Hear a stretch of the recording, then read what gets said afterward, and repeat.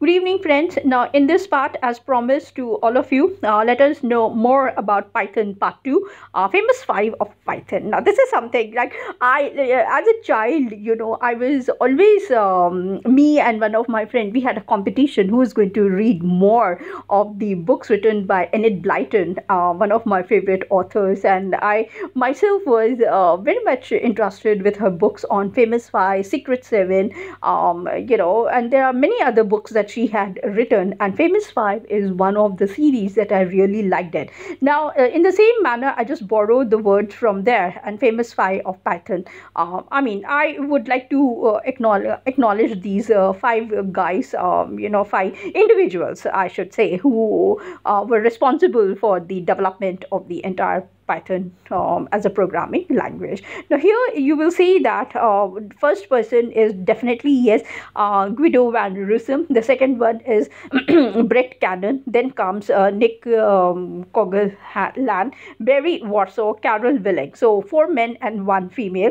Now these are the famous 5 individuals responsible for the steering console, number 1. Number 2, they are the developers who really helped in the progress of the Python language itself. They are the code developers, as I said, and 5 members steering console for Python project itself. Right now also, if we go ahead and check it out with the Python setup project or the foundation, you will see that these are the 5 people who are completely ruling the kingdom of the Python itself. Now, if you want to see how they look like, this is the I would say the photographs of the individuals. So here you can see Barry Warsaw. This is his Twitter one and GitHub nicknames that you are. If you are interested, you can go ahead. You can discuss with them some of your problems once you have learned, or if you know, you are free to interact with them on Twitter. They are very active, and instantly they go ahead and give you the answers or the solutions for your problem. The next active person whom I really see on Twitter is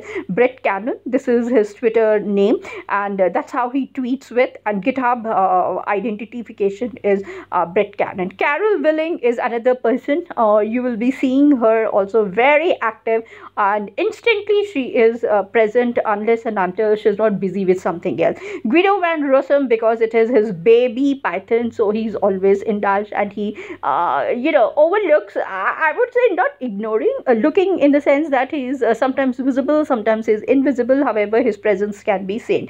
And last person but not the least is Nick Coghlan, and this is his Twitter ID as well as the GIF ID. So these 5 individuals are the Python steering console, which we simply call it as Python PSC, and the full form is Python steering console. And you can see that each individual, individually they have literally gone ahead and contributed a lot. Now this is their Twitter DP for the console.